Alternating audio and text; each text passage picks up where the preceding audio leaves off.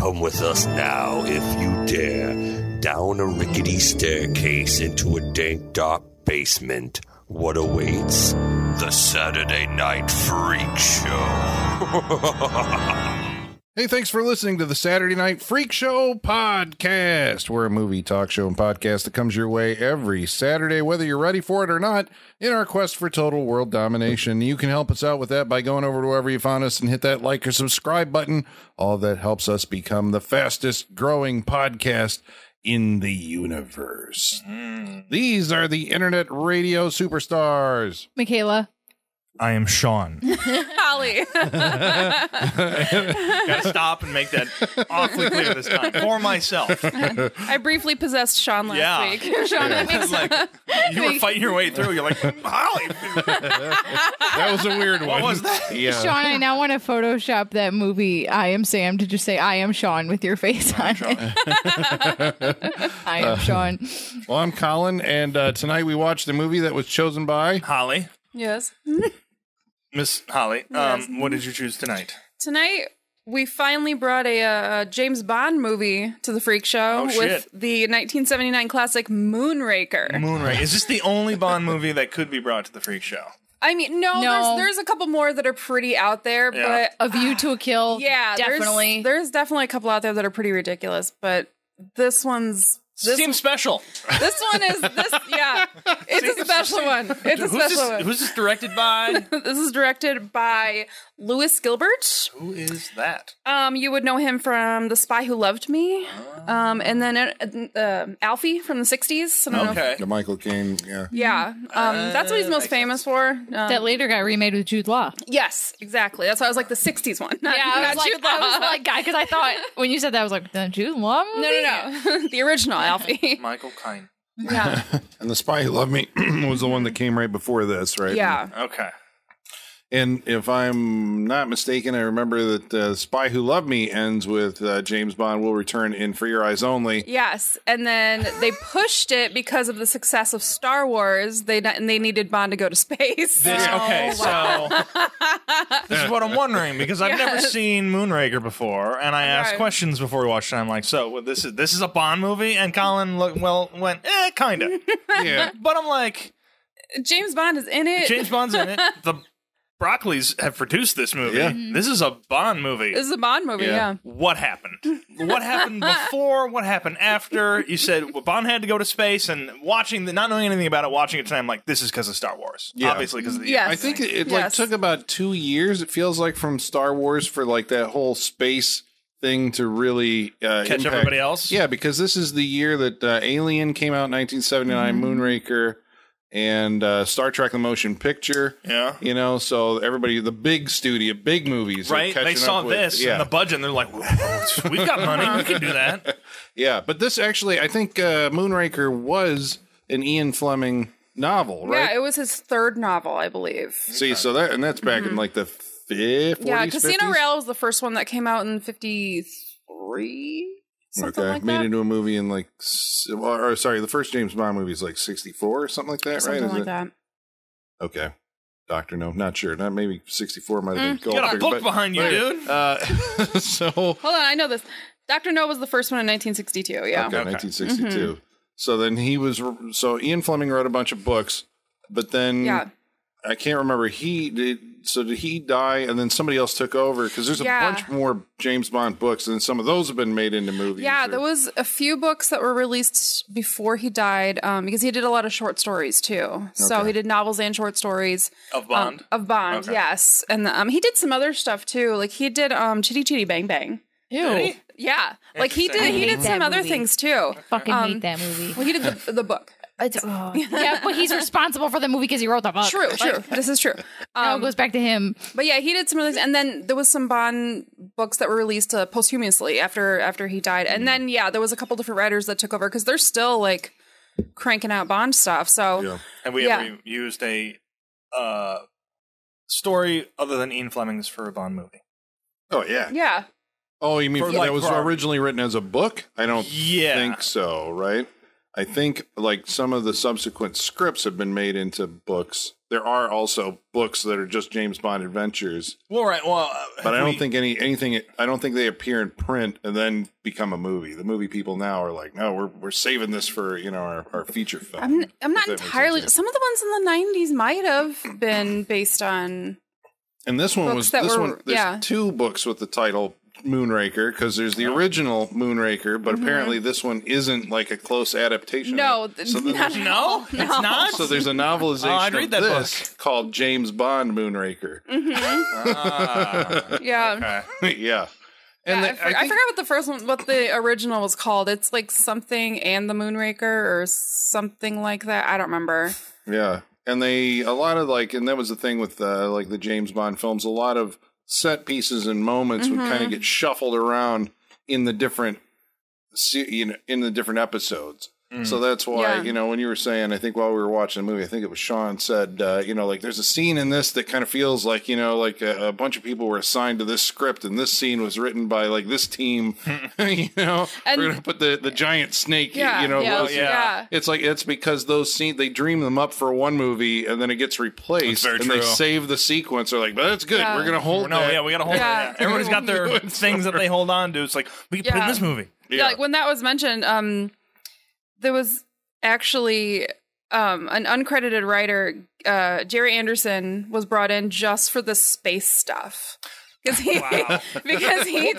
That's what this movie feels like. He did movies like Alien Attack, Invaders from the Deep, Invasion UFO. Yes. So they brought him in just for the space stuff. Nice. This almost feels like a highlight reel of like where you want your James Bond. Do you want him as a cowboy in Rio? Do you want him fighting a snake? Do you want him in space? Well, here's a highlight reel of it all. Well, it feels like they all they had were those like, we'll save it for something else because it got taken out of this movie. It feels like somebody cashed in all of those and said, we need a Bond movie to go to space real quick.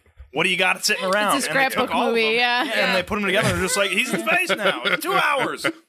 Yep. Because their turnaround was usually, I think, about 2 years, right? They were doing one about every 2 years. Yeah. And so, I suppose it's like, well, we're gonna do a space thing because space is a big deal for our next one. Yeah. Let's throw something together real quick. Oh yeah. Can you guys imagine a world where the James Bond machine is like the Marvel machine and we get like 2 James Bond movies a year? How nuts would that be? Yeah. That would be like, think of how bad they would get. How quickly they'd get bad. Well, let's talk about bad with a movie called Moonraker. So, I mean, this was regarded, I think, sorry, bad? No. Yeah. Okay, well, what are you talking about? In the James Bond... Okay, so that's right. We're not saying our opinions yet. You got to hold on for the And I do think, and this is, jumping ahead, but I do think later on we should say who our favorite James Bond is and if we have a favorite James Bond movie. Yeah, because it's like, it's usually the one you grew up with. So I think we should. I was going to say, mine's going to be boring because, I didn't get into James Bond until later in life, but... It's not boring. I think we should go over that later. Okay. Or then you got to do your favorite James Bond movie with the era of actor. Like, what's your favorite Sean Connery? Your favorite Roger? Well, I haven't seen all of them. Yeah. Let's keep it simple, Colin. But all of us own the book. There you go. Right? Yeah. The 50-year collection DVDs, of James Blu-rays, Bond. yes. But this one, it was regarded as the bad one. This is that's what I was wondering. James Bond What jumped the shark. What is the reputation of James Bond before this movie? How many movies do we have before this one? A shuffling of papers. We have, sorry. Probably at least 10, so this right? was 79. He said the earliest ones were in, 60? 62. 62? About every 2 years. This is number 11. This is 11. Okay, so in 79, we're 11 Bonds in. Or 11 Bond movies and this is like the 4th with Roger Moore? 4th? Okay. Yes. Maybe? The 4th with Roger Moore. How many did he do? Live and Let Die. I think he did the most, right? Roger Moore's been Bond the longest. Wow. Mm-hmm. Was it 6 or 7, right? Yeah. Because it was Live and Let Die. On her man. No, he's Spy done Who 8. Loved Me. Wow. Moonraker. What's the one I'm missing? Then For Your Eyes Only, View to a Kill was his last one. He did Octopussy. Octopussy. Yeah. He did that whole. Okay. Damn. Yeah. I didn't know. Well, but that's the thing. I think they were more serious minded. Like if you watch A Spy Who Loved Me, I mean, there's still like a what do you call it? It's hey to it. Yeah, yeah. But there's always been humor in the James Bond movies. Mm-hmm. But this one, it seems like leans into, or maybe like what's it doing? It's leaning so far into it that later, as you guys It's are leaning saying, so far up its own ass.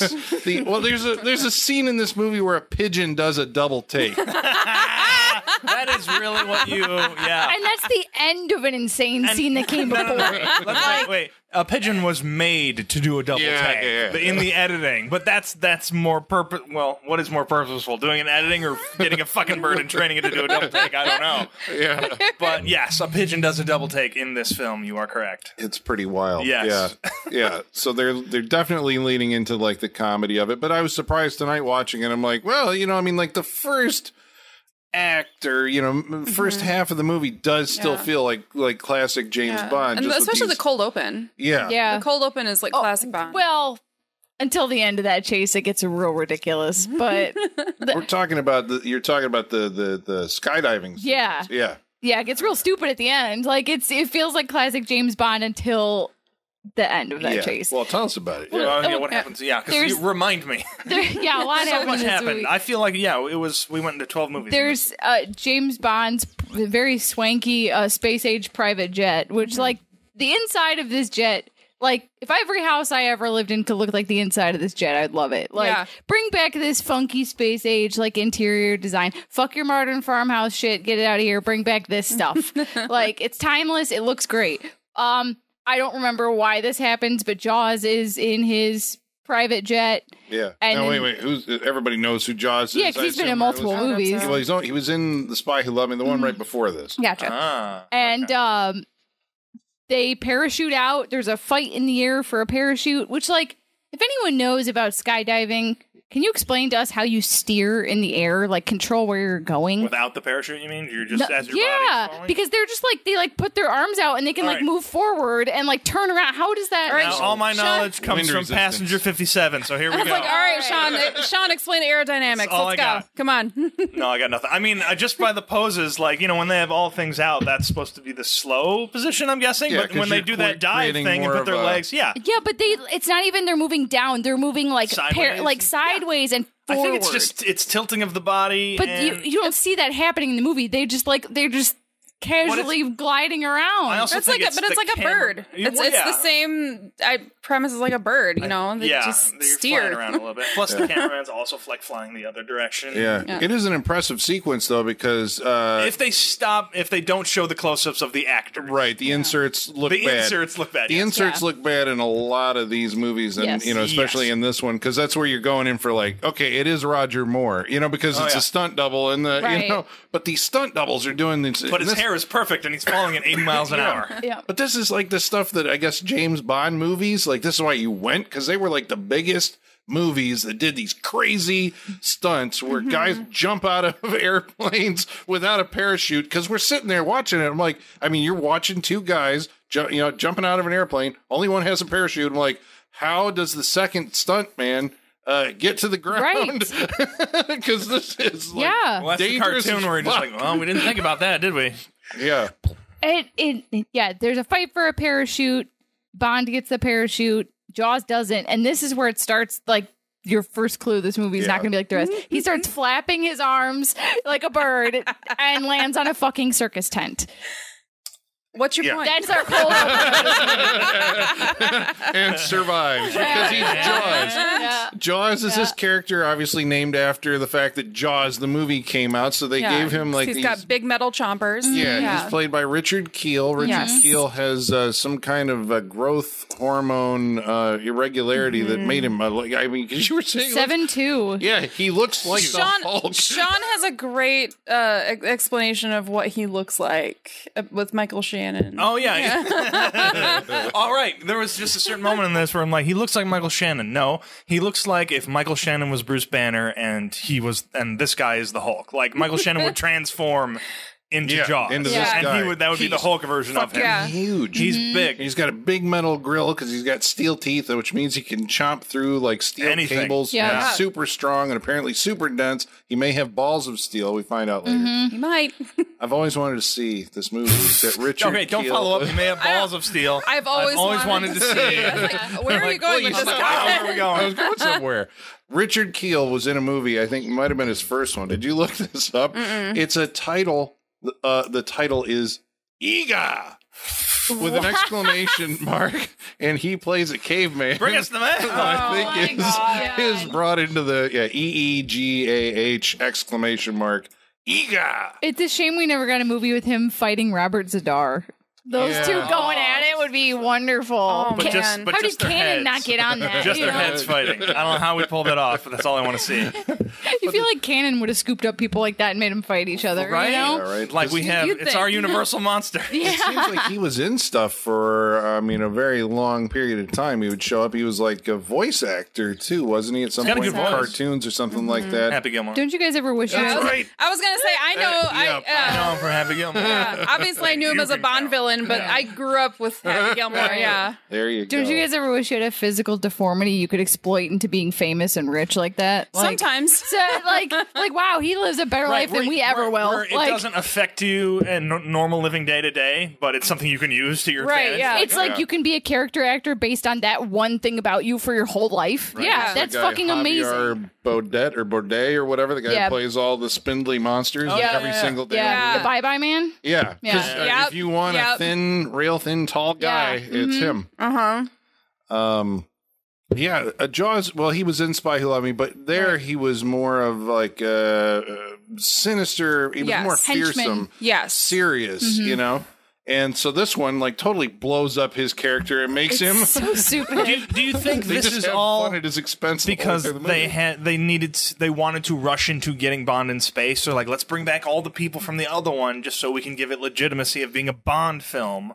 If we just bring back all these characters, but we're also going to send them to space. I mean, he's like an iconic villain too, so I can see why you'd want to Yeah. bring him Well, back. sure. Like, I think- especially for this franchise. Like, Well, that's he's what the I'm one wondering. people I didn't know he think showed of. up in multiple movies. Yeah. First of all, Yeah. He made a big impression with the last one, and so. But then I think somebody did he have a said, girlfriend in the last one? No, Lewis Gilbert started paying attention to fan mail. And a little God. boy wrote in and said, "Why does he have to be his arch nemesis? Why can't he be lovable?" Oh, So they gave him a girlfriend. and he switches teams at the end Yep. and becomes a helper to Bond Which I because kind the of kids love demanded it. yeah. A tiny German girlfriend named Ingrid, I'm guessing. Probably. Just seemed like a big deal and whatnot. Oh, yeah. Well, like, where did that? I don't know. But you're right. She should have had braces or something. I thought did. for sure she So, was going It would to. only make sense. Yeah, so when they originally shot it, that scene where they first meet and they smile at each other for the first time, she's wearing braces. But they didn't And want her then to when seem they too filmed young. when they filmed it in space, she didn't have braces, and they caught it at later on. Oh, They're like, "Well, we shit. got to edit one of them, either give her braces or take her braces." So that's what happened. It would have been Really? Silly me. I would have thought that they didn't want the braces because she would seem too childlike to be in a relationship right, with yeah, a giant. yeah. tails and the Silly me, glasses. this Yeah. is 1979. Yeah. And That there's doesn't cocaine matter. everywhere. Yeah, that Okay. doesn't matter, Sean. It's too bad they didn't go a step further and not only give her braces but give her like headgear too, so that That would have been. Yeah. because then that's like it's the Frankensteining of Right? like this is their like deformities bringing them together, Right? you know? Yeah, I love it. I wish they had kept her braces. Yeah, like the really obnoxious headgear where you like can't even turn your head or something like that. You know, Which like- I don't understand how they forgot to give her braces the second time. Yeah. Right, It's, yeah. it's Yeah. literally the only if- joke. That's the only reason she's there. Like if I was that actress, For I'd be that like, "Where are joke. my braces?" Right. Like, Yeah, that's what yeah. you're figuring. Yeah. It's Yeah. it's the joke. It's the reason Yeah. I exist. yeah. Right? Where are my braces? That poor actress, she probably got paid dog shit because she doesn't have any fucking lines in this movie. That's true. Yeah. There's a lot of, like, I guess, visual storytelling in this movie. I was keenly aware of this time where scenes are shot, especially all the stuff with Jaws, who never says anything. Well, he does have a line at the end of this movie. Yeah. His only line. his only line. in the Bond movies. But it's all basically like action and reaction shots, like back and forth, like in a way that feels very stagey now when you watch it. Yes. It's like, I don't Right. know how well that translates. It's like, but it's easy for an international audience to comprehend what's happening in this True. movie, right? True. So the who's our villain in the Moonraker? Drax. Hugo Drax. Yes. Yeah. What's his? Well, that's Michael Lonsdale That's is right. the actor who I don't. Is he French? Is that where he hails from?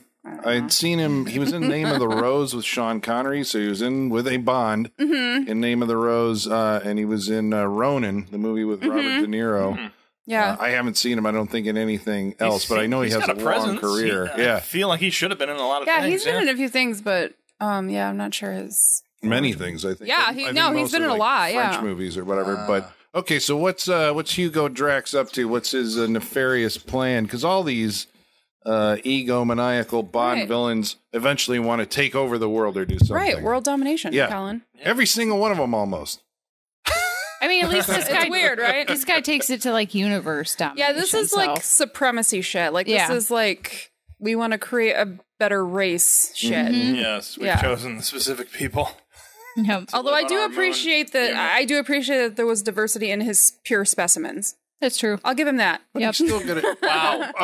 Wow. I'll give him that. Wow. I appreciate this. Is great. I appreciate the thoughts behind Hitler. Just not the way he went about it. No, she's saying this guy's one step better than Hitler Yeah. because No, I at know, least he because- wasn't just one race. Right. And Yeah, one, yeah. it wasn't. There were Asian it, people, yeah, there it were wasn't black about. people, It wasn't yes. about a race. It was just they all need to be Like- beautiful. Right. Yeah, So, I at least appreciate that. That's what I'm saying. Okay. well, who is he and what is his plan?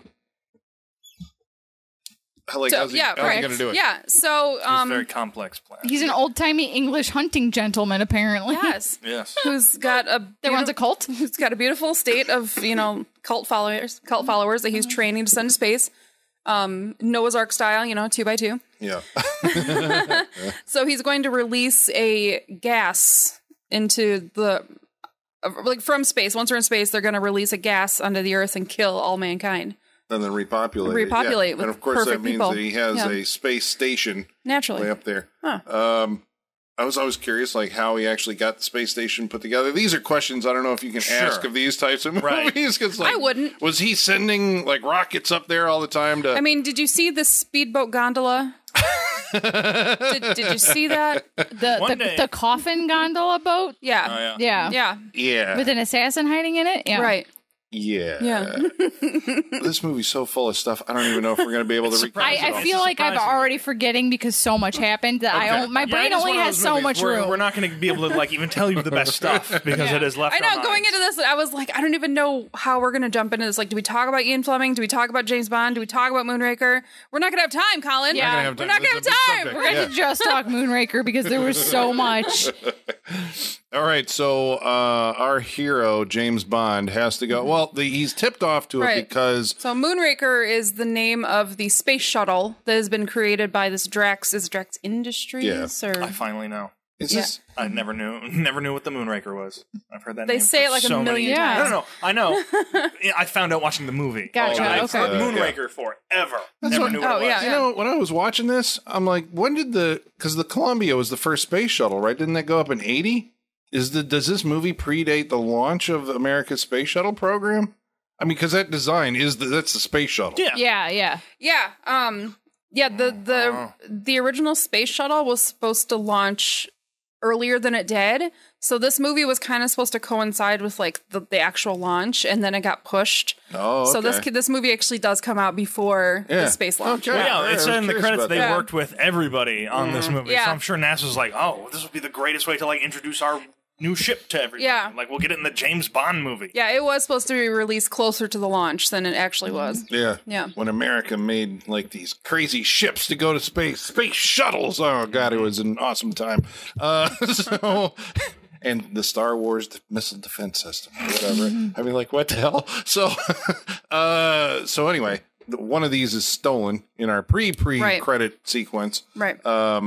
By who we later find out it's Drax, like re-stealing his own ship. Yes. Right. While in space and blowing up. Or no, sorry, it was being transported to England or something. Yeah, because they're going to use it for a mission. So Drax was supplying what's supposed to be like for a normal, like, I don't know, normal. Mission. Yeah. Whatever, normal mission, whatever they were normal doing. Space missions.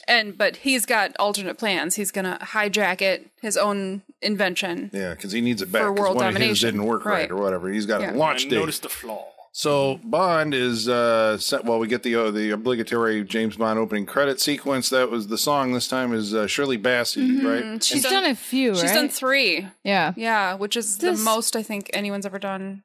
this song wasn't It's not as iconic. No, to me. No. for a movie about James Bond going to space, they should have gone a little harder on the theme song. I agree. And the title sequence should have been more insane. I agree. Yeah. Yeah. You're already doing something insane. Yeah, why was Go the title for it. sequence of this women on trampoline and not like And space underwater. stuff? And not space stuff? Yeah. That's like every James Bond movie. Yeah. On a trampoline. But it could, Slow this- motion. But stick a helmet on him. With Yeah. even Oh, the stupid And some Martian lasers, thing. like gonna say, bisecting the lasers screen. go right, and then they split. And or sexy alien ladies, right? sexy Yeah. space ladies. Why? It's right there. I mean, I know we're spoiled on that. The Skyfall one is actually tells the amazing. story, and it's not just there's a lot to the Skyfall become one. advanced over the Yeah, years. and It is I another mini understand movie. that. Yeah. But there's so much iconic space imagery they could have tapped into, and they didn't at You're all. the 70s. Yeah. Agreed. Get with it, man. Yeah. I mean, there are better ones. This is but I just Morris Binders, the guy who designed, I think, all of them through. He was asleep at the fucking wheel on this one, dude. He was Because you're 11 movies in. Yeah. You know, I mean, you've done it 11 He's got an times. idea. He's like, I got an naked idea. woman. Naked ladies, trampolines. We've done that for the last 5 movies, and it's always worked. Yeah. But it feels Do it like again. a lot of the If it time ain't it's broke. only one lady. A lot of this one feels like it's just the same lady, one lady jumping up and down. And I'm like, all right, I Right. need a little more. It's just his wife. Yeah. Yeah, something, right? That's Yeah, it. just get the models in. The 'Cause I Rob Zombie remember, of his day, just casting I his was wife just and gonna say everything. that. I was exactly. just gonna say that. I remember was the View to Kill one that they were all on skis and they had these. That's something. Fluorescent. That's better. Yeah, That's it was something. interesting. Like- but he comes there. Yeah, He gets there. This is not a great title. No, it's not. And I'll be honest. When I see this, I get mad because I'm like, I could do one so much fucking better, and no one will hire me to do it. So that's why I take it real personally when I see a bad one. Do it, Michaela. Because I'm like, some Make asshole one. got paid so much just to phone it in. That's how I feel when I look at these Michaela, I sometimes. want you to create your own Moonraker opening sequence, I and I will. want to see it. Please. I want to see it. I could totally do that. Okay. Do you remember? No, you don't remember. Alice Cooper at one point made his own James Bond theme song Did he? for The Man with the Golden Gun, hoping that it would get I appreciate that. So you could hear like his. that, yeah. version. Even Alice Cooper's just like, I gotta do James this. Bond was I gotta the try. shit. It's like, you wanted to get it. You know what? I appreciate artists that will put themselves out there to be like, I just want to do this because I want to do it. I always will respect someone who takes a shot like that, you know? Yeah. And but it's also really sad when you see someone take a shot like that is famous and has a lot of clout and they still don't take it. It's like, wow, who the fuck do you think you are to turn down someone like Alice Cooper, you know? Yeah. Yeah. Can you find that out there anywhere? I've got it's on his The Life and Crimes of Alice Cooper. Is it good? I mean, it sounds like a James Bond theme song. It sounds I like mean, that's 'cause good. Paul McCartney and the Wings did "Live and Let Die." Right, So I yeah, think yeah. that was like, okay, we can get rock in here a Right, little bit. Yeah, and then- which I do I like. think It's Live got to that's be and right. better than That's that great. Sam Smith one, right? For anything's Spectre. better. Fuck than that Sam Smith one. Yeah, that one's real bad. One of the That one's worst James Bond bad. theme songs That's Yeah. bad. of all time. Shirley Bassey also did Goldfinger, and what was the other one? I'm totally blanking on it. I know. Yeah, that's Yeah, Shirley that's an Bassey. iconic one. That's what I was singing instead of. What did she do? I know I'm killing it. Diamonds are forever. Diamonds are forever. Yeah, Yeah. Okay, I got you. I right, just see everybody's diamonds saying. raining down on that one. Yeah. She also did the song for Thunderball. But that was the guy who sounded like Tom Jones. Was it Tom Jones? I mentioned these It's earlier. not there's a song in there, but it's unusual not to be the- Thunderball. Yeah. I love my Thunderball. I don't think it's Tom Jones, but That's it the only sounds thing like I can him. ever hear Tom Jones say. Yeah, it is. Yeah. Okay, so Or What's New Pussycat? Yeah, that too. What's new, Thunderball? Thunderball, yeah. Whoa, whoa, whoa. There it is. What's new, Thunderball? There it is. Yeah, see, that's good. yeah, you got to get those collections of all the James Bond See, theme songs. Sony, hire us. We can take on the James look Bond at the franchise. direction we can take your franchise. We can do this. So how does Bond? I mean, where do you go when you're investigating this kind of stuff? How do you? Where does he start? What are the clues? Oh, yeah, he's got to find clues. This really is this movie, like him just finding clues. That's until we all get of to the them. end. I mean, it's very basically- true. He stumbles into so much But stuff. it's also them. It's a way for them to be jet setting and going to different countries and all that stuff. Exotic locales. Yeah, There's good locales in this movie. There are, yeah. He's great every ones. one of them. Yeah. But that's the thing; they start to blend together. You don't want to watch too many James Bond movies together because then you really can't tell which really one can't did tell what. apart. Yep. I don't know. Yeah. I'm pretty sure I'll remember which one this is. You think that, but if you Maybe watch, not. because I thought thought, watching this, I thought that this was the one because I knew that they steal the Moonraker. And I'm like, I remember a James Bond movie where, like, in orbit, a shuttle or something, spaceship, is swallowed up by another spaceship. The front opens and, like, swallows the thing. And I'm like, isn't that? And then it didn't happen. And I'm like, what the? And that's, you only live twice. They Yeah. so I'm like, oh, I'm getting confused. Well, and like Colin, like to your point too, like I remember the Jaws stuff in this movie a lot, like him biting the cable and the cold open and all that stuff. I had no idea that was the space movie. Like I was just like, I remember a weird Jaws movie, and I was like, because you think the space movie would be more in space, but it's in Rio. It's in Venice. It's everywhere but space until the end. Yeah. Yeah. It ends up there. Yeah. Little did I know. Just wanted the moon. When are we going to the moon? No moon bases. We're an hour and 10 minutes in the movie, and then we got James Bond on fucking horses in the Wild Wild West. Where's the moon? Sean lost it when we got to Rio. Sean couldn't handle another location that was not space. Moonraker. Yeah, but I mean, Break the moon, goddammit. The paunch. He looks like Clint Eastwood at one point. We're like, he looks like Marty McFly trying to be Clint Eastwood. Yes, he they're does. playing the Magnificent Seven theme. This is that movie just going like over the top, and there are so many musical cues. There's like Spake Zarathustra from 2001. They use the keypad is the sound from Close Encounters of the Third there are Kind. musical cues, and yet there's no music. No music. Or at least Talk about Sleep at the Wheel. The score. Whoever oversaw the score. Well, it's John Barry. He's done them all. Sleeping. Yeah, but I know. While we were watching the movie, I'm listening to them going like, "Wow, there's like no music in these action sequences." Dead but it silent. eventually does. it gets in there, but it also like in the build up, it's just kind of. It's just ambient sound or Yeah. whatever. And Yeah. as they're fighting. And I've noticed, because I think in the Christopher Nolan, who is like, I mean, when you watch James Bond, He's just making Bond movies. You're like, I see your inspiration. Because they won't let him. If they would just let him make a Bond movie, he'll stop making other Bond movies. He made, because his Tenet was basically his James he's Bond been wanting to make a Bond movie for like 20 years and they won't let him. So he keeps making like off-brand Bond movies. Yeah. Just let him fucking make one so he can get it out of his system and move on. But I think he's probably going to end up making better movies than if he ever gets to make the Bond movie. Yeah. But we'll see. But they Do you have think that he could same have kind saved of. Spectre?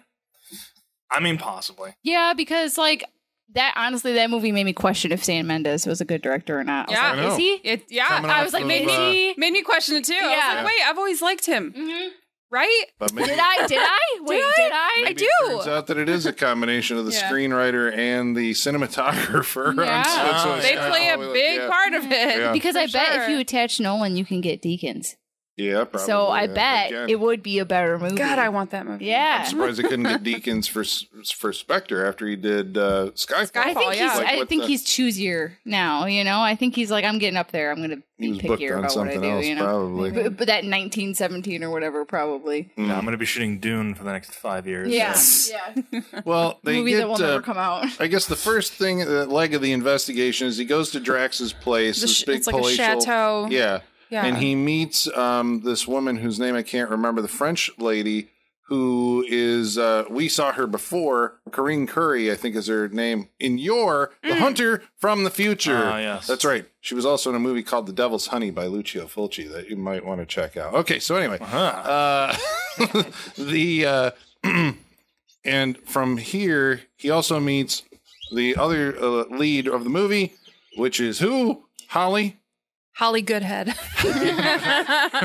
Because it's not a James Bond movie unless you have double entendre all over the place. This is one of the more tame ones, though. Is. This is a pretty PG version is. of And a it does pun. sound better coming out of a British accent. Yeah, It does. It does. It really does. Because we say it, we're like, good head. I say it with shame. They always say it with a smile. That's weird. But it's way better than Pussy Galore or Christmas Jones, for sure. way For better. sure. than I those. still, how did they get away with, Pussy Galore and Octopussy? Yeah. I don't know how they got it. Well, and the Christmas one is so bad because it's just a setup for the Christmas only comes once a year. Oh, but that was so great. That was great. But they wrote the whole movie around that. Yeah. Like, Well, we're getting whole movies about braces, kind of. So that's something Bond does, I guess. Yeah. I mean, we do get a re-entry joke. Yeah. I think he's attempting re-entry. I will say, as a young child that had a PS2 and played Nightfire a lot, it was very awkward when your options for female characters were Pussy Galore and Christmas Jones and like one other one, and it was like, oh, cool. So I get to play as these options. Mom, should I be Pussy or Christmas? Yeah. Whereas It's okay because it's a James Bond thing. Whereas the dudes get to be like James Bond or Odd Job, and if you were Odd Job, you could fuck everybody up with the hat, like they had Dad's way better walking in like, options. Yeah. What are you playing? Yeah. What is this? This movie has its own Odd Job because see, that's the thing. Like boy. the James Bond movies have like a formula that's like set in fucking stone, and Yeah, the only they do. fun really, as 11 movies into it, goes in watching how they restructure scenes. Like, when does the Q lab scene happen? Yeah. And now they got to, at some point, I can't remember what the first one was, but this one does it, where Q and it's not M, but the replacement for M, they end up actually going into the field and meeting Bond somewhere in the middle of the movie. So instead of getting those scenes front loaded, you get them like in the middle. Like, this one's at like a fucking monastery. Where they train ninja monks. Yeah. Because that's what you do, because it's James Bond. Oh, yeah. And he gets all his gadgets. And we get to see all the crazy gadgets. No one can ever one up you if everyone in your life has like 3 purposes, right? If everyone's trained for like 3 things, you got everything covered. So. That's true. So anyway, he's put through the ringer because the Odd Job character, whose name isn't Odd Job, I'm sorry, I can't remember who it is, but he's like Japanese fencing. Does he have a name? I'm sure he does, because I think Drax referred to him at some point. So he had to replace him with a new person that would be Jaws at some point. That's true. But he gets one of the first things that Bond has to go through is the zero gravity or the G-force machine. Yeah. His name is Chang. Okay, Simple well. enough. Yikes. Wow. I said that was shame as well. They made 0 effort on that, but okay. Yeah, pretty much. Yeah, he's dispatched later on in a kung fu karate scene where he's fighting James It costs Bond in a- millions of dollars. Yeah.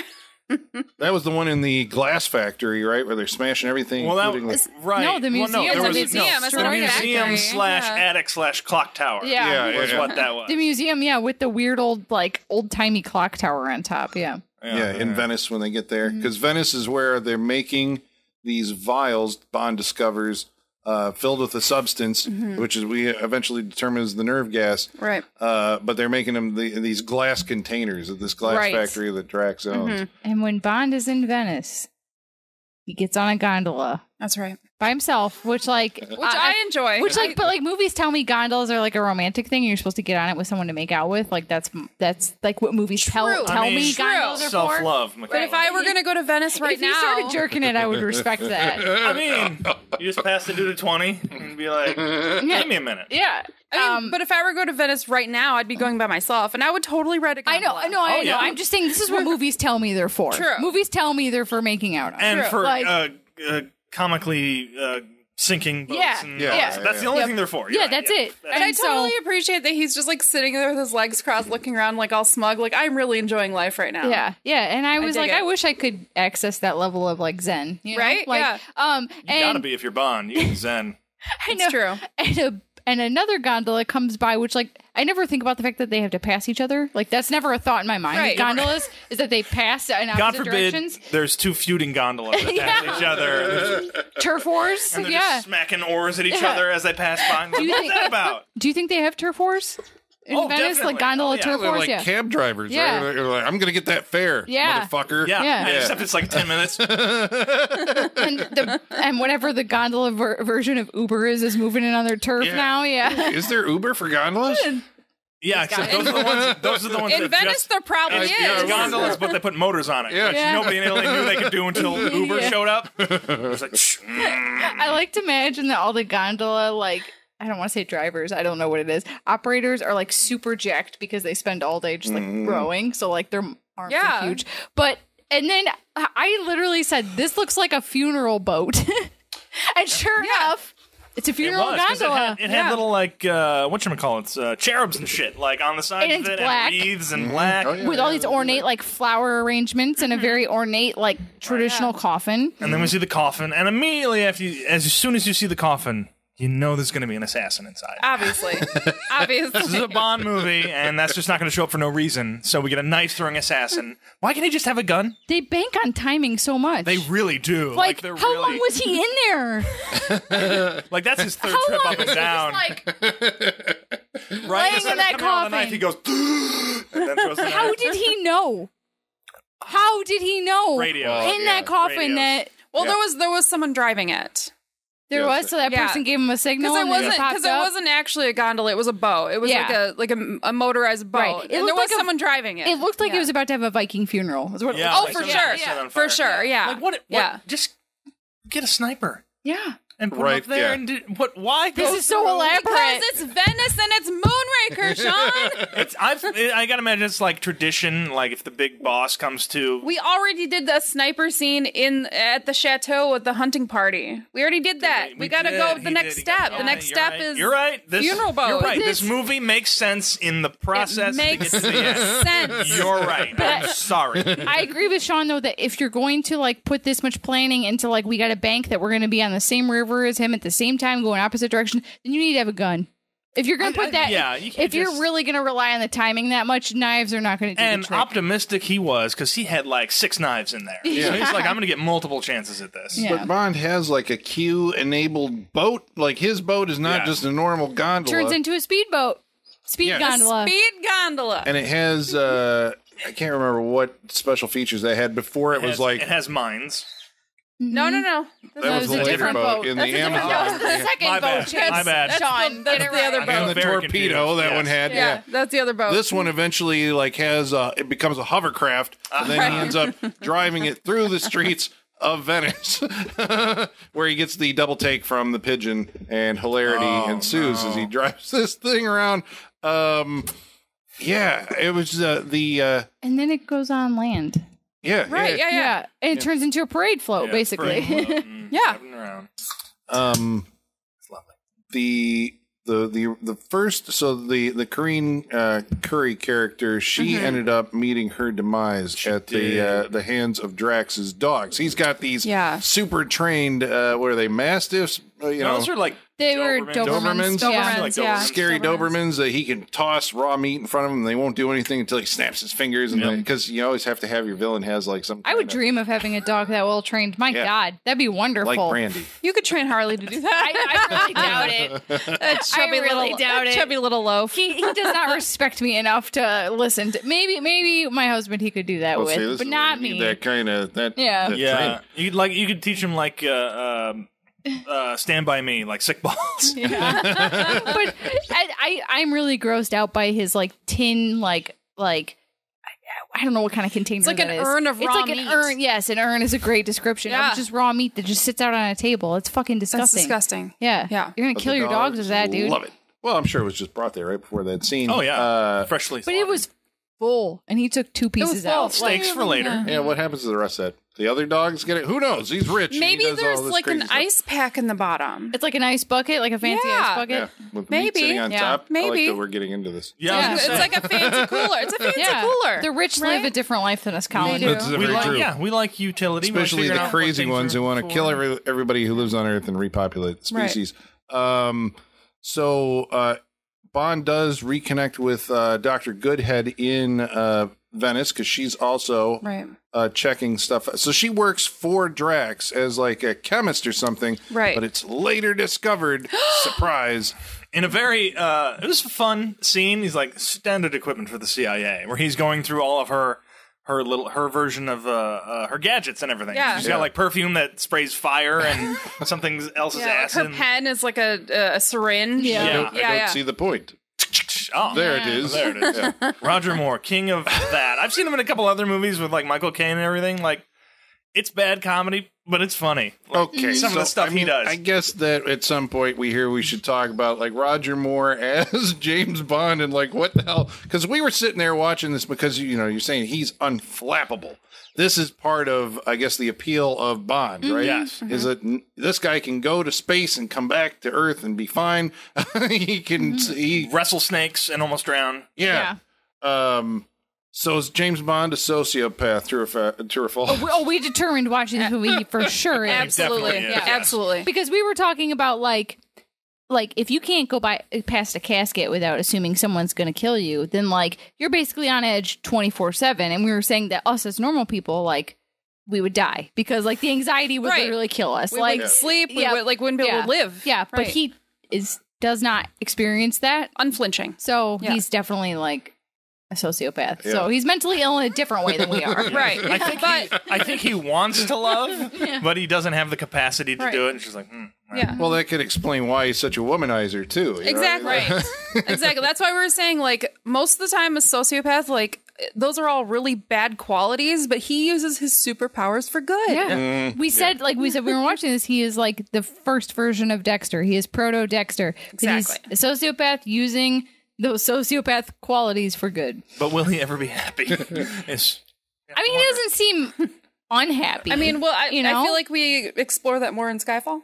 Well, and On Her Majesty's Secret Service, which is the one where James Bond gets married. He He wants to Oh quit. my God. Yeah, I forgot about that. So they did do this before. So this is technically after that. So, like, there was a kind of a shift in his character after the events of that movie where they really never, I think maybe View to a Kill, like, taps on that again, that he was married. Like, he goes to her grave, you know, and it's like, oh, Tracy Bond, you know, like, I don't remember that. That sounds so wrong. Tracy Bond. Tracy Bond. My late wife, Tracy. Yeah. No, what? Would she would she introduce herself the same way? Yeah. Bond. Tracy Hey, Bond. Tracy Bond? Tracy yeah, Bond, I don't know. She never gets a chance, unfortunately. Well, that would feel like, I feel like she gets interrupted every time by him. Yeah. I think that's how, he wouldn't never let her get it out. And he's like, oh, James. Yeah. Yeah. Well, James and Mrs. Like, Bond. she goes Bond, and she's gonna do it, but then he jumps in with she says Bond, and he goes, James Bond. yeah. Always interrupts her. Yes. At all the swanky hotels Yes. in Monte Carlo and everywhere where they Yes, have every gathering, and they always have an argument about it afterwards, and he never remembers. He's like, I'm sorry. You're adding a lot of backstory to a marriage that lasts for like 2 seconds. I know. Like, Well, this movie plows right ahead then. No, it doesn't. But, I mean, eventually we do get to space. But before we get there, there's a stop-off. We have to go to Rio de Janeiro because he finds a shipping container for the vials. He's going to Rio. That's right. And Why can't it just go to the moon? shipping container to moon. Moon. Yeah. Yeah, so what do we find in Rio? Creepy clowns like that a stalk giant- you a down giant alleys. clown. Oh, yeah, I forgot about this. A parade. A clown that did everything I asked it to, It's which was clearly- great. Carnival is It's happening. Carnival. yeah. That's obviously that's happening because it's Rio and it has to happen in a Yep. movie, right? Yep. Yeah. Yeah, We don't get the shot of Christ the Redeemer in this movie. Which, like, we get it. built? This is We like get if you it. go down to Mexico. But we and they get it have in the the Day of Dead background a parade. lot. Like, this just has to Yeah. happen. We get it in the background. But you don't a get lot. that spinning helicopter shot of it. you don't get that. Which we were talking about. If you're the person that owns the rights to the spinning helicopter footage of Christ the Redeemer, tell us how much money you make on a year, like using that in movies. Because wow, if I could sit on a piece of stock footage, that's the one I'd pick. Like, Because how else am I supposed to know that the movie's taking place in Rio? I mean, Yeah. if you don't do that, I don't know. if Jesus where we isn't are. welcoming me there, then Isn't how do that I know what where they're I'm gonna at? do now? Couldn't they just make that stock footage into an NFT or something and Yes. sell that to you? Yeah. Isn't that Yeah. where we're going? Yes, basically. There you go. Yeah. See, we're on the forefront of technology Yeah. here on the Saturday Night Freak Show. That's right. So there you go. You, Yeah, and you when heard we it buy here that first. NFT, it'll be the Saturday Night Freak Show Christ the Redeemer. Renaming it, labels on it. Yeah, advertising is welcome. it'll be Igor the Redeemer. Yes. This is not a bad idea. Yeah, you can make that. Or Yes, I could. if we can't get That's this, a let's just t-shirt. at least go get Big Butter Jesus. So That's our backup plan. So there's in Rio. There's Right. So the Carnival parade is happening, and this creepy clown follows them down an alley, and Big it turns paper out mache head clown. But yeah, well, it's They're in the It parade. stalks them down. And they It leave the stalks them. parade, and I was just making a comment because the clown stops and kind of looks at them. I didn't know if it was part of the parade or not. I'm like, Right. oh, the clown's watching them. Hopefully, and they go down an alley, and Yeah. Bond goes into a building. I'm like, well, hopefully, the creepy clown comes after them. simultaneously, we're all like, if that clown does not follow Right. them, I am out of this movie. Clown needs to come, and then he does exactly what I He want. starts taking steps on the alley, and we all go, yes! Yeah, we're so happy. We're like, yes, finally, something is happening here. Like, if that is not Jaws under that clown head, I quit on this movie. Yes. And it was fucking Jaws under the clown head. All we Which, needed. like, I want the movie that follows Jaws. You know? Yeah. Like, I want to see him Well, especially going now to that he's Rio, found love. getting in the clown costume, getting in the parade, and just looking around, hoping he runs into them. Like the Just way the 5 Kismet minutes of works. him not being able to get his arm through a sleeve in the clown costume. Like, Yeah. I know at some point James Bond is going to want to try and break into this place, so I'm going to ingratiate myself into the parade. Yes. he's in wearing there for 2 costume. years, I also, earning a spot in that parade. He had also to go to wanna say- practices he just for killed the months to dude be and- that yeah. clown. No, but I also went the want hard to way. see. I also want to see his movie because we see him just like casually like walking through the airport with his like trench coat, like just like a normal person. And and there's that moment when Drax is like, "Can we get him? Well, if we can get him, for sure." So I want to see that whole exchange of like is he at home? Does he get the phone call? What does his house look like? Yeah. I want to see what Jaws' Give us the house Jaws looks like. movie. Yes, We're all about origin stories right now Yes. in movies. Yes. Give us the Jaws movie. yes, I mean, Disney doesn't own it. Yeah, so it won't So happen. it won't yeah, happen. it's very that's true. We're not going to get a Right. 6-episode I know the TV series Broccolis about are it. holding on to it. Right. 'cause, Oh yeah, that's one of the properties where it's going to be in that family. They're having kids just to keep this I think property so. going. Yeah. Like they'll never get rid of it. yeah. right. So well, it leads also, us. I'll say this leads us to a cable car scene. yeah, the cable car Yeah. scene. Yeah. Next big set piece in the movie where Jaws is able to stop the gears on the cable car with his bare hands. Yes. Not on the first go though. He's got to stare it down a little bit afterwards to make sure it's not is still it gonna going. move? And then crawls out on there. We get like a midair cable car. Crawl. He bites. slides. He bites the cable Yeah. with his jaws to break it. That was something I saw as a kid that's stuck in my mind ever since then. Because I just remember It's being a pretty like, iconic scene. I just remember being like, this is some cartoon shit. Yeah. Like Yeah. in a adult movie, a movie Yeah. made for adults. Like this is some cartoon shit. Like, Absolutely. It kind of felt like Yeah. the bad guy from like the Superman TV show or something like that. Kind of along those lines. Yeah. Because doesn't that one end up with like Bond and Goodhead sliding down the? No, they're Yeah. action figures sliding down a cable. Yeah. to which the she was familiar with because she was in Yor, which also had action figures Right. sliding around. She's like, I can save you a bunch of money Yeah. She wasn't in wide her. shots. Like, oh, not I got her. an It was the idea. other lady. Oh, never mind. yeah. Never She was mind. the one who got eaten by the dog. Oh, that's right. That's right. So, but then there's a comical end to that because that's where Jaws meets his future Mrs. Jaws. but, pigtailed, like whatever. But we'd like to sweet point Swiss out, mocha girl or whatever. Swiss Miss, Oh, the Swiss Mocha girl? Swiss mocha, Swiss Miss. There you go. It's okay. we like to point out movies from the 70s that have scenes that possibly could have killed people. Yeah. Yeah, the stunt man in this scene was actually like dangling off of the cable car, Fuck like that. not intentionally, and everyone was like watching from the ground thinking he was about to die. Jesus. So And they just put that footage in the movie. Yeah. in the movie, And they do a close up of Roger Moore reacting to it, but it was actually a real dude like, hanging off the. I mean, to be fair, if you happen to capture that footage, And- you should use it. and in the nobody movie. died. Yeah, and nobody. Yeah. You should definitely Like, use it. in hey, the he movie. lived. They're We should like- probably use that. Yeah. Here's a little stunt bump, a couple of extra Yeah. bucks for Yeah, you. yeah. Yeah. Well, he Use probably this, came right? back. He's like, "You're using that, right?" Yeah. Oh yeah, no, I'm not you're doing right. it The again. stunt Yeah. guy would be like, "You're using that, yeah. whether it fits in the movie or Right, not." Right. Eventually in Rio, no, sorry, we have to go to the Amazon, right, where we find the Aztec ruin, Well, this temple ruin. is still in Rio. Is it? When Yeah. you had It's to the, go on it's the river? jungle. Yeah, in Rio. because they have Okay. the speedboat chase on the river. Right. Okay, with the mines and the torpedoes. Jaws goes over the waterfall. Yeah. Right. And then right. we end up. All right, Bond flies away. I forgot. He flies. he hang glides. Or he hang glides away. Hang glides He's got a away? hang Yes, he does. glider in his boat. Because Yeah. his boat transforms, it has a hidden hang glider in it. second boat chase. Yep. Yeah. Yeah. The second one. True. Yeah. Yeah. And this one has multiple explosions, torpedoes, mines. And you know, there's God like damn it, it's piranhas and great. shit in that river too. Oh Like, yeah, and a lot of Yeah. dummies get blown up in this scene, which is great. Oh, they go a lot of flying. exploding They go flying flying. Wonderful. Yeah. Absolutely wonderful. And we have that. Eventually, he finds this like blonde woman Yeah. beneath a waterfall. It's that like he a fires. Playboy grotto. Yeah, It really but is. It's just this one woman, and she's walking, and he follows her for like a 15 miles or something. And my like alarm that. bells are going off. She's a witch. Don't follow her. She's a witch. Definitely a witch. They know how to get Bond. They're just like, put a woman out there. Yeah. And he's Put her like, something I gotta- sexy, we what got is him. she And doing out it's like you don't even have to be near him. Just put a sexy woman in the woods, and he'll come. Yeah. Like he'll show up. Like Boss, we have a he waterfall like as has a well. Put her spidey sense. there. Yeah. here. Yeah, but then he can sense like a beautiful woman is lost nearby, and he'll Yes. just go towards it. I You think know? that's part of his superpowers. Mm-hmm. But they end up at these because every James Bond movie also has that like grotto layer, whatever the big super design, like where the villain lives. Within a rock. Yeah. The And And there's secret always layer a bridge that's like over a pond that's going to have some deadly animal in it. at secret some layer point. but it's like really chic. Yeah. It's got its I would own, live here. like, I would totally live indoor here. waterfall, and this Yeah. one has a giant python in it, or something. I would whatever not that live was. there. Yeah. James Bond has to fight the giant snake. Yes. Which is you don't expect when you start a movie called Moonraker. Which Right. is spectacular. Yeah. Yep. It's delightful. And then that snake's, what, 2 weeks in a row? Yeah. yeah, from Almost 2 weeks in a row?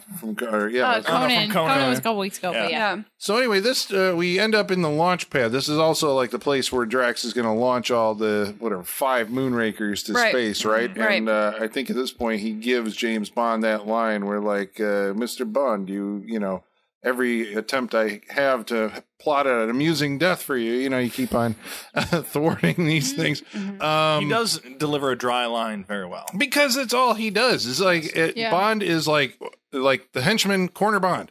Why don't they kill Bond? They end up taking Bond. Like, we got you dead to rights. We're now We'll take taking you you with. before Drax, where he can say, "Oh, Mr. Bond, you're still alive." Now I'm going to put you at the, you know, in the. Serving a boss is just like, why do you keep bringing him here? Just kill him. Do I have to do everything myself? Yeah, maybe because of these guys, because they have to show off, and they have to show off to somebody. Right. Look, I caught the great James Bond. Well, he's like, look at all this shit that I'm going to do. I'm going to that's- take over the that's world, the thing. but I'm You going to can't kill you have- so you can never tell anyone about it. But I can't had have to, an evil somebody plan to tell it to. without telling it to someone. It's too good. That's why, Colin. They think it's too good. They have to share it. Yeah. Have to. But of course, Bond ends up sneaking on board the Moonraker, and that leads us to our climax that actually does take place in space. Okay, so here's the thing. God, with There's a 10 minutes remaining. Yep. He's got a giant space base out there that has its own artificial gravity because it's spinning around, right? And That'll he's, come into play. he's taken all of these people that he's chosen to be like his, that are going to repopulate the planet. Right. The cult from the end of Circle of Iron somehow made it to the moon. Yeah, because Right. the girl that he follows through the waterfall is one of them, and Yeah. all these girls that we've been introduced to are all part I of mean, this. she was wearing white. He should have known. Should have known. Yeah. Okay. But this is where the movie like crosses over into that awesome territory because once they disable the cloaking device on the actual space station, that means that the Americans can launch their fleet of space shuttles And space people. and space people because there's space soldiers in the cargo Space This needs Soldiers. to happen more often. I love this. Why are we just battling ships when you can have people in little jetpacks? Like, as we know, astronauts, how they get around space normally, but like put a gun on that and have them flying around. This is great. Yeah. This should be Space Force, right? This is is- what yes, Space Force this should is the be, Space Force. right? Whenever they talk Yes. about Space Force, this is what I see. This in my This mind. is it. This is it. Is we're gonna have laser battles in space. Yes. Not in ships, just individual little Yeah. soldiers flying around. How do you Floating build a around, trench in space? Right. Yeah. Like, Where's how is your there a no cover? man's The where's no the man's cover? land, yeah. How do you do a no man's land in space? Is it just space junk we're collecting? I mean, and piling it up? the next like, step this is is- the movie we should make. the next step is the battle has to happen in a minefield, right? Yeah. Right? Yeah. Right? Well, see, that's the thing. Or though. meteor field, I mean. Yeah. Yeah. Meteor It field. has But to. even this, like when I was watching it, again, these Bond movies like blend together, and I'm like, in Thunderball, at the end of that, they had the underwater battle between the two. Like platoons, they were shooting harpoons at each other, you know, because you had the guys in red and the guys in blue, Right. you know, and this has got the guys in yellow and the guys in white, you know, they're like shooting at each other in space with like pew pew pew, pew, pew Yep. lasers But they going didn't on. have It's different nuts. Yeah. They should have different colors. They should have, so we could know who was hitting who. Right, we needed Yeah. a good laser and a bad laser. Right, That's how this right. works. Yeah, they were just blue. Yeah. Yeah. They're all blue. This is where I'm thinking. I I think can't it's remember, illegal to but have I any don't. other color. I don't think James Bond actually pressed the button marked self-destruct, but he may as well have. The Right. thing like starts self-destructing. Jaws and his little lady do survive, I think. They're sent Well, James Bond says, "Don't worry, they're 100 miles away from Earth. They'll be just fine." They'll get back. He says eventually. that like as their craft is like breaking They're apart in barreling space. towards the darkness of space. Yeah, they're floating away from Earth. yeah. Well, they switched. That's right, because Jaws helps out James Bond here at the end. Yes. because Yeah, he realizes he switches teams. He realizes he's Yeah. not perfect. And he will never be allowed to just be himself on this new perfect world that Drax is creating. He's like, so you're going to destroy anyone who's not perfect. As Bond plays And he's like, well, obviously. And he just kind of looks at Jaws hey, ugly. Hey, ugly, it's talking about you. Yep. Get your ugly ass down there and get us out of this. And then I guess the last once we knock Drax off into space, then we got to track. That's when he uses his little wrist dart. We haven't talked about the wrist dart. Oh yeah, he gets a brand new watch thing that if he just flexes his wrist a certain way, it shoots darts at because people. the movie forgets about it for an hour. Well, it's Chekhov's wrist dart gun. Yeah, obviously. Yeah, but there was times he could have used it and didn't. I know because they really want you to forget about it.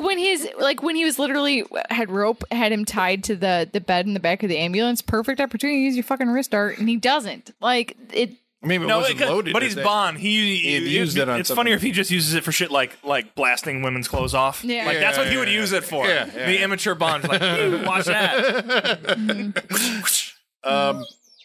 The end of the movie is he has to. They're in the space shuttle and they actually have to track down the 3 mines that are orbiting the Earth. And the nerve blast gas them. that's going to destroy all mankind. Yeah. They got to destroy them in space. While as everything slowly decelerates into Earth's atmosphere, they're skipping across. Colin, Yeah, Right. I kind of like the way that they built because you got 3 of them. You're like, do I have to watch this same sequence 3 times? But they're like, pew, we shot the first one, no problem. Then the second one, it's like, oh, we're skipping over the atmosphere and things are getting, but pew, we got that one. And now the third one, of course, all the gizmos go to manual. Yeah. Not bad. Not bad. It was better than I thought it was going to be because I was thinking the same thing. 3 of these things, Yeah. Okay. They built the tension. They did. They did. They made it through. And because James Bond is a sociopath, he'll be the only man to go to space and come back and not have space madness. He'll be fine. He'll have no mental illness from going to space. He'll be fine because he survived the G-force experiment where we are told at 7 normal you people pass do out. 3. Normal people pass out at 7, but 12 is fatal. And I think Bond makes it He to made it- 9 without passing out. Yeah. He's Bond. He's James Bond. How old is Roger Moore in this movie? The actor? How old would he be playing this character right now? See, it feels like he was in his 50s, but Feels I like could he's be. He an might older be in Bond, his definitely. 40s. I think he was 45. Okay. I know in A View to a Kill, what made him quit being James Bond was that when he was filming that movie, he met the main Bond girl's mom because she was on set that day and realized he was the same age as her mom, and that's when he said, "Oh, I need to quit being Bond." And Tanya Roberts. What a presence of she's a self-awawness about him. Yeah. I shouldn't be doing this anymore. Yeah. Well, he had a pretty good run at As it. he took that girl and left the set. Yep. It's my parting gift will be this Bond girl. Well, even though this was critically reviled and considered, I think, like I said, at the time, the worst of the James Bond movies, how well did it do at the box office? Well, the budget for this movie was $34 million. Holy shit! But Yeah. that's 1979. That's 1979. And it grossed over $210 million. Wow. Yeah, Okay, it's still a major hit. It made more money than the first 8 Bond movies. Wow. Well, now I wonder how did the next one do?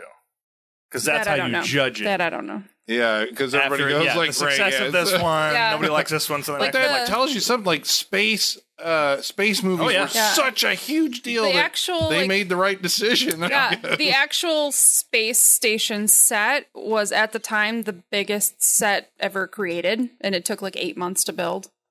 Wow. So yeah, it was a big piece. Was it Spy Who Loved Me? There was something, the cinematographer on that one had worked with Stanley Kubrick. There's a story that the guy was having trouble lighting this massive, huge fucking set that goes back forever. And it's a launch pad or something. And on the weekend, he brought Stanley Kubrick over because they were filming at Pinewood. And Stanley Kubrick actually gave him ideas how to light the set for the James Bond movie. That's nice. Yeah. Yeah, you usually don't hear nice things about Kubrick. Right? Like that, I was so that's like, nice. wow. Yeah. Yeah. Wow. So, yeah. Then he tries for re-entry and moves over. But Dun-dun-bum. Yeah. Sure, that was the sound it made. Yeah.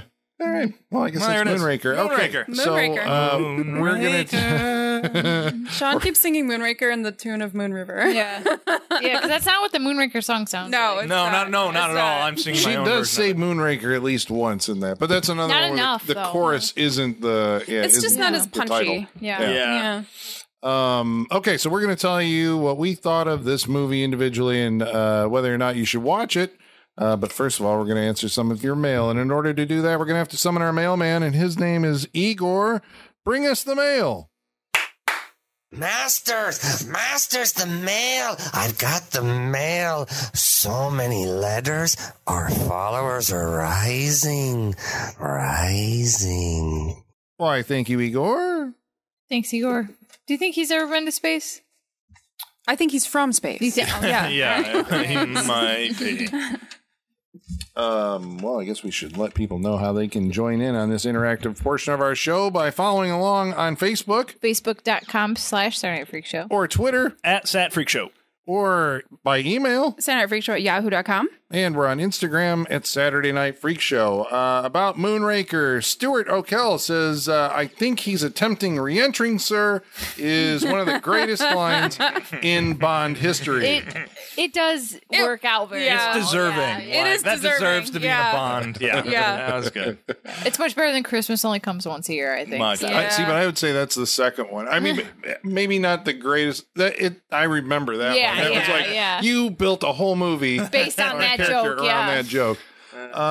Crossbow Studios says it's got one of the best opening scenes in the series. It's It's solid. memorable. It's solid. Yeah. It's I don't remember memorable. what it was.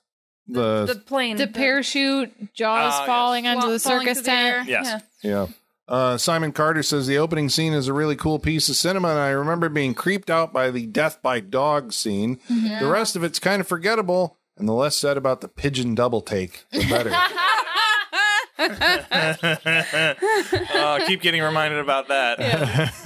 Yeah, it stands out. Like, what the hell were you thinking? Adam Kaler says if they waited a few more years, they could have had James Bond in space in 3D, which would have been perfect for the most dynamic space battle in cinematic history. I Have we- would like to see that, actually, yeah. We ever get a 3D Bond movie? No, No. but I mean, because in '83 it was For Your Eyes Only, I think, or no, Octopussy. For Your Eyes Only. Octopussy Red, was that come one. on. Yeah, Cries They for skipped 3D. the 3D. Now, in 3D. For Your Eyes Only. Come on. Michael Whitaker says, I know it only by reputation. I'm surprised we continue to take James Bond seriously after it, although a lot of people seem to like it, so maybe the wrong people got to me first.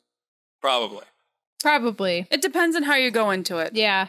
And it depends on what you like. Like, some people take Bond really seriously, you know? Yeah, Like, that's so it what I depends mean, on like, your Bond opinions. If you go into it like wanting a serious Bond movie, yeah, you're gonna fucking hate it. Yeah, because tonally, I guess they're so different over the course. True. Well, they're not that drastically different, but I guess the amount of comedy that they play, Right. Well, or the it's like- ridiculousness. You go on long enough, it's like the Halloween series. It's a choose your own flavor at that point. What do you Right. what taste do you like? Well, we have it for you. It's here. Yeah. Jacob's Laws says this is one of the worst Roger Moore Bond films. It was, for the most part, very boring outside of the opening scene. Hugo Drax does have one of the best Bond villain quotes, though. Mr. Bond, you defy all my attempts to plan an amusing death for you. DJ Malika says, not the best Bond film, but I don't think it deserves the amount of hate it receives. It has so many fun, memorable moments. I'd gladly watch this any day over the Pierce Brosnan Bond films. I love the Shirley Bassey tune during the opening, too. Cheers. Cheers. Cheers. And DJ Dogman Fish says, I kind of wish you had picked James Bond fights Christopher Walken, horse and blimp enthusiast, as the Bond movie to watch. That would be A View to a Kill.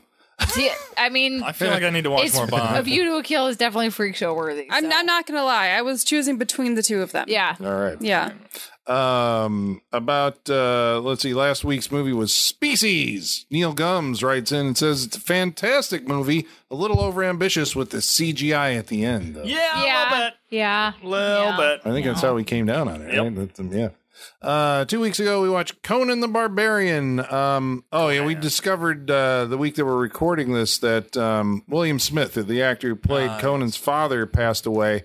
Mauricio Delgado said William Smith, he says, is also the notorious Falconetti in Rich Man, Poor Man. Rich Man, Poor Man. I think it was like the first mini series maybe ever made for like ABC. It was like a 9-part, back in the late 70s. Appiel says, I thought William Smith was very effective and intimidating as the Russian general in Red Dawn. But one scene from Conan that has stayed with me through all the years is his mom's demise. Yeah, Tragically it's rough. effectively. Yeah. It's a brutal scene. It is. It's beautiful. It's well done. It's really well done. Raft Production says at the time, I don't know, he says, my all-time favorite film. For my birthday, my girlfriend sat down and watched it for me. And after she said, I didn't know this was an unintentional comedy. I mean, I can understand how watching like Arnold stuff in retrospect is unintentionally hilarious. You know what I'm saying? Like, Sure. because Arnold has become such like a parody of himself, and like the soundboard and just like noises he makes are just like jokes now. Ridiculous, yeah. So like, Yeah. I can understand like how he just kind of is a walking punchline right now. So And I can especially understand that why. movie. He doesn't talk for 20 minutes. It's just noises. Yeah, Yeah. exactly. Ow! Yeah. There were a couple of those in there as he fell down. We took a couple of knocks at Cull the Conqueror in that movie because it's another Robert E. Howard character. Grant Parrish said Cull wasn't bad, but definitely could have benefited from an alternate to Kevin Sorbo. Tia Carrere looks fantastic as a redhead, though. He's also saying the Wheel of Pain in Conan the Barbarian, because we were having a discussion of what it was for. He says the Wheel of Pain is meant to build the slaves so they make more money when they're sold to the gladiator arena. All right, I can go with I'll that. go with that. I can still go like with that. we're making bread. We're just grinding up wheat. Yeah. Right. Kryptonian Orphan says the representation of Conan sitting on his throne at the end is just so badass it makes Cull the Conqueror look like Cull the Crybaby. He does look like kind of a badass there with his beard and everything. Like, Yeah. badass. Let's see here. Bobby D says we were talking about the influence of H.P. Lovecraft on the Conan stories from Robert E. Howard. Yes. Bobby D says Lovecraft also makes reference to Howard's creations in his own mythos stories, including the Serpent People. So we were That's saying cool. they influenced each Right. other. Yeah. Stratos Salamanis says Sandal Bergman as Valeria is a stunner. Yeah, she's great. Agreed. We were giving a lot of credit during that episode to Ron Cobb, the production designer. Travis Legler says, speaking of Ron Cobb, he also received credit as DeLorean time travel consultant for the Back to the Future movie. Nice. His What a drawing- title. Yeah, it's a great That's title. awesome. DeLorean time travel consultant. Hey. Wow. He says his drawings helped lead to the final design. Nice. That's awesome. Okay, so Holly will be Well, interested if I in... thought a DeLorean would travel through time, it'd be like this. That's it? Is that all it took to get this job on this movie? Right. So, Holly, Yes. you had asked a question on the Conan the Barbarian episode. Okay. Which was to do with the fact that Thulsa Doom turns a snake into an arrow and shoots it into somebody, and you're like, didn't somebody else turn a Yeah, snake into and a spear? I thought that it was G.I. Joe, the movie, the 1987 G.I. Joe movie. Well, it turns out you're correct. Richard Krotzer says you guys are correct. The G.I. Joe, the animated movie, the head of Cobra, Serpentor, uses snakes as spears, as crazy as that It sounds. hits Duke in the chest, and he goes into a coma. Andrew Bradford says this probably has already been answered, but the snake that turns into a weapon was a G.I. Joe. Serpentor grabs one of the snakes around his headdress, straightens it out, and throws it at Lieutenant Falcon, only to have Sergeant Duke take the hit. This happened in a... This is a whole movie. thing, This should a happen in the whole movie. universe I don't know about. Yeah, but I appreciate this is also it. something I'm just No, like... yeah. when Yeah, we're but I done appreciate recording, it. when we're done recording, I'm playing the opening song for you because it is amazing. Oh, yeah. Yeah. It's amazing. Yeah. Okay. I I haven't heard it in a while. I will say G.I. I- Joe. Yeah, okay. Yeah, okay. love it. You're the And you're- American hero. Yeah. And I'm probably familiar with that because of the E-Bombs World clips where they took that and then re-recorded new voiceovers over them to make them into yeah. funny videos, Yeah. you know? Yeah. That's how I probably know it. Well, final Early word internet. on Conan was Mike Welch wrote in to tell us that the sword that Conan's dad made says on it, suffer no guilt he who wields this in the name of Crom. Of course, it's written in like Unless you're like, the Atlantean hell or with something. you. Yeah. Then, yeah. Okay. All right. Well, thank you all for writing in. Now we're going to go around the Colin. table. Wow. Right to it. Right to Right it. to it. Not fucking around. Colin, what did you think of the movie we watched tonight? What do we watch tonight? Moonraker. Moonraker. Tonight's movie, Moonraker, that classic. What did you think of that film, Moonraker, that we watched tonight? Yeah, I mean, it's I think watching it usually I watch the James Bond movies every so many years, Have you seen them all? Yeah, okay. Because I think when I got the box, it was the 50th anniversary. I imagine went you just started watched them all. It took a while, but yeah, I watched them all, and that's why I don't recommend that you do that because they blur. But watching it in a room with you guys was a different perspective because to me, Austin Powers is a blip on like James Bond existed rather than it being your whole world like it is for us. Right? Yeah, it's like there was James Bond and then there's this Austin Powers and we can't thing. flip that switch off. We can't turn it off. We will always be Austin Powers, and then James Bond also exists. Yeah, so you guys have got it where like Austin Powers has retroactively ruined it has you being able to take James Bond movies seriously. Yes, this movie doesn't help that case. Obviously, this is probably the peak because I would say it's Die Another Day was maybe my other least favorite James Bond movie. So like out of them all, because there's stronger ones and weaker ones, but those two have always stood out as like. It was Brosnan, wasn't it? Yeah. Because that had the Madonna song. Yeah, and it ended at the like whatever the palace that was made of snow in the middle of there was like a camouflage car and all that. I like that one. So the guy with the diamonds in his face. I like that. Oh yeah. Right. So, but that's looking at the series as a whole, right? You identify like the good ones and the bad ones. But if you're just watching the movie by itself, and if the question is, would you recommend it? Then you're kind of grading it under a different level. Is it entertaining? Yes, it is. It's very entertaining. Yes, it's silly, but it still has those sequences that James Bond movies are known for. I'm saying as an individual movie, you're recommending it on the Freak Show, Freak Show standards, yeah, because a lot of the things, obviously, it's like there's a lot of echoes of stuff that they've done in the past. You do kind of get the feeling that like, okay, we're just kind of trying to keep this thing afloat with like and coming up with these outlandish ideas, but. I mean, I was entertained. I've always been entertained by Moonraker. I think I saw this one actually in a theater at a retrospective. It was Flashback Weekend. Nice. I think the first I walked in and they had Moonraker going in a movie theater, and it was like, oh wow. So they had identified it as like a freak showy kind of James Bond movie, and then I saw the Black Widow movie this week and. Moonraker shows up in it. That's insane. Yeah, I'm like, what are the odds? That's funny. So, I mean, I would recommend it. It's entertaining.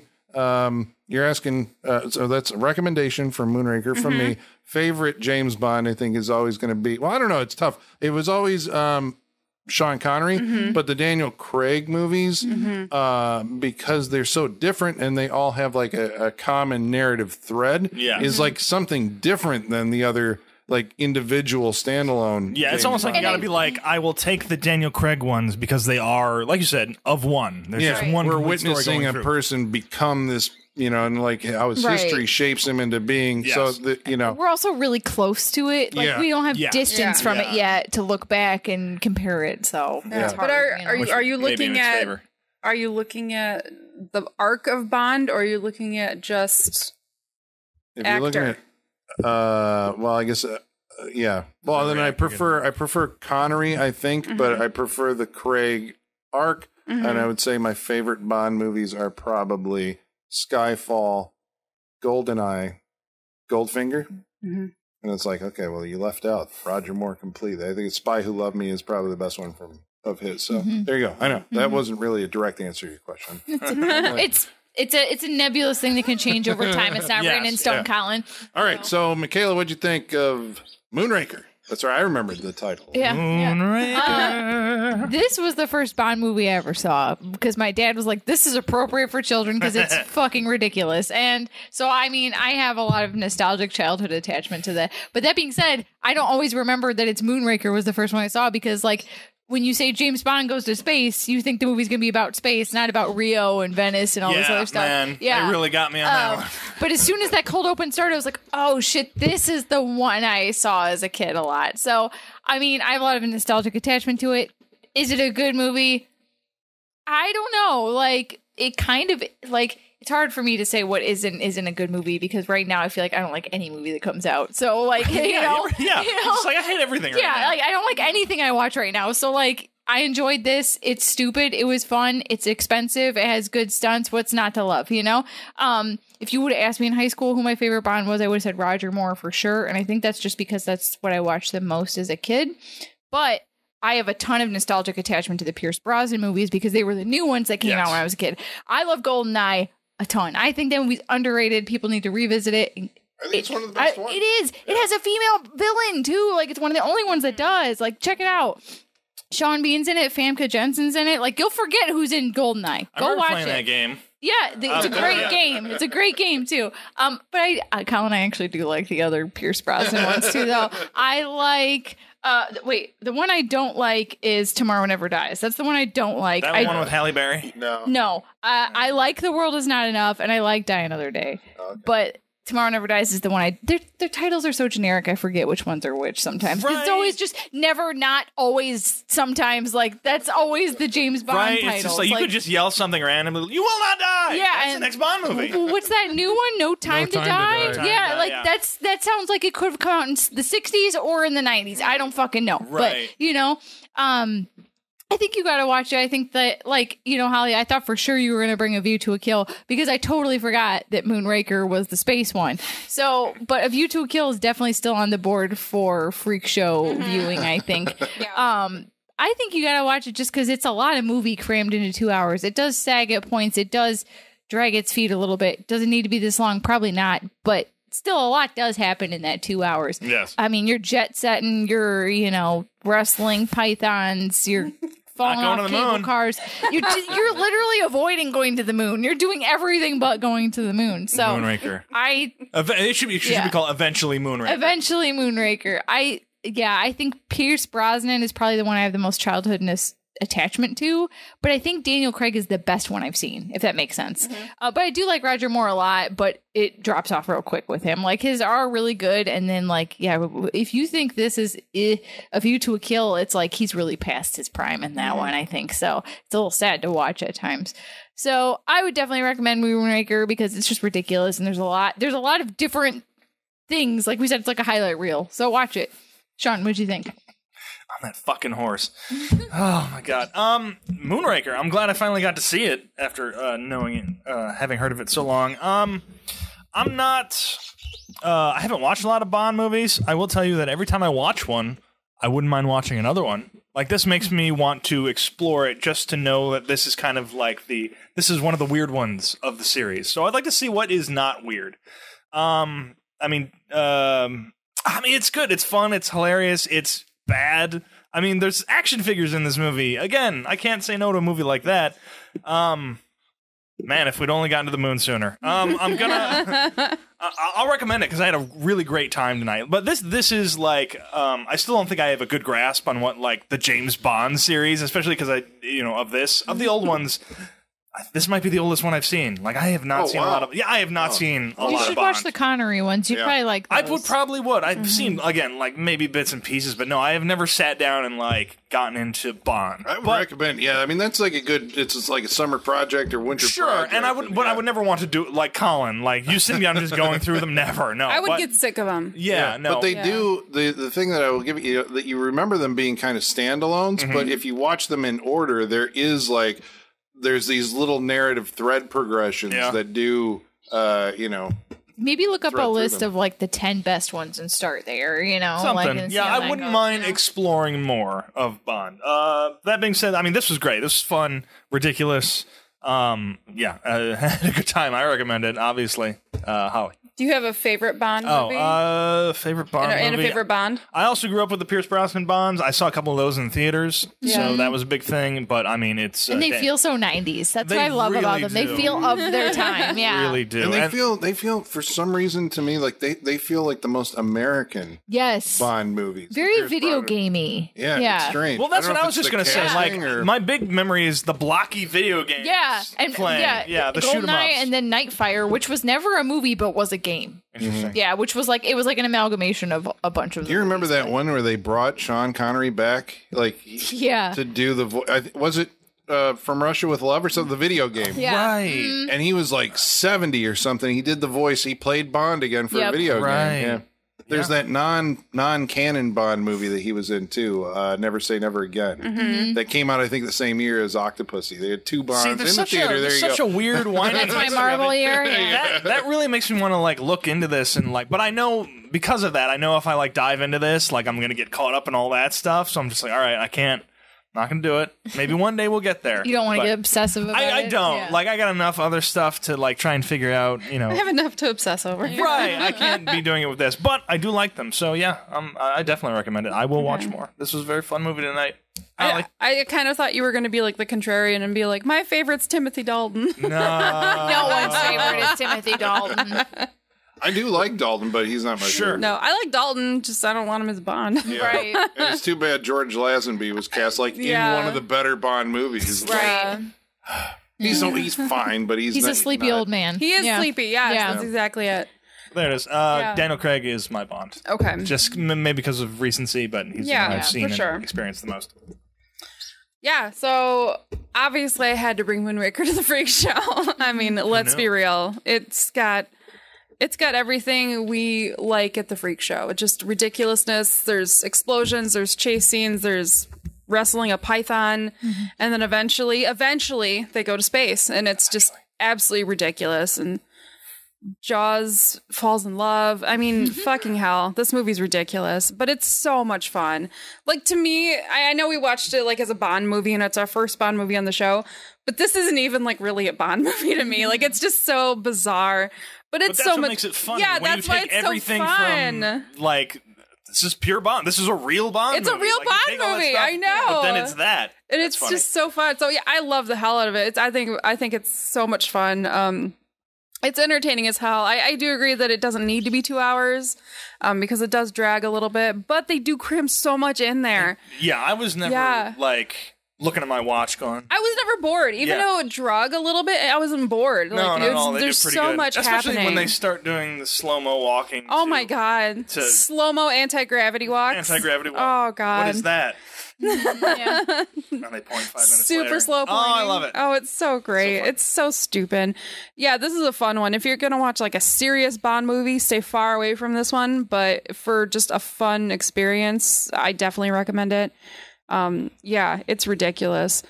Yeah, just go watch. If you haven't seen it, go watch the trailer. You will want to watch this movie. Trust me. Yeah, I agree with you guys. I grew up watching, I mean, obviously I watched Sean Connery, I watched Roger Moore. I've seen like all of them. Pierce Brosnan was the 90s, and that was like the heart of my childhood. But then obviously we've had Daniel Craig do such an amazing job. Skyfall is my favorite Bond movie. GoldenEye, spectacular. That's a close second. I think when like thinking about Bond, I always instantly think Pierce Brosnan. Yeah, just me I too. picture him. But I think Daniel Craig's probably my favorite of them. So yeah, I'm gonna go with Craig. So All right. there you go. Well, that means Moonraker is Freak Show. That means you have to watch it. It's the bylaw, right? If it's Yeah, Freak where's my Show stamp? approved, you got to watch it. All right. So next week we're going to watch a movie that's chosen by. Michaela, what are we going to watch next week? Are we still in our bombs, our Yeah. box office bombs? We are rolling out to the last stop on our blockbuster bomb summer. Okay.